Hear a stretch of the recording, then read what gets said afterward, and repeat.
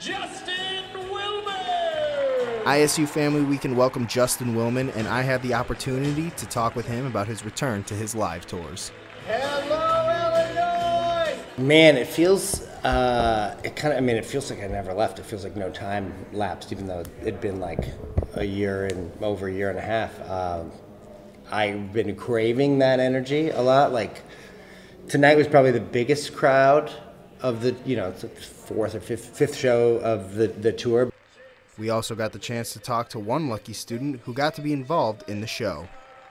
I was really excited in the first part, and then when it came to being invisible, I look off to my right after it being torn off of me, and he was not there. I was so spectacle. I thought he would like hid behind a table or something, and then when he puts it back over, takes it off, I look back, he's there. I'm like, wait, what? Shows me a photo. I'm like, am I even real? Justin also talked about some of the challenges of being a professional magician.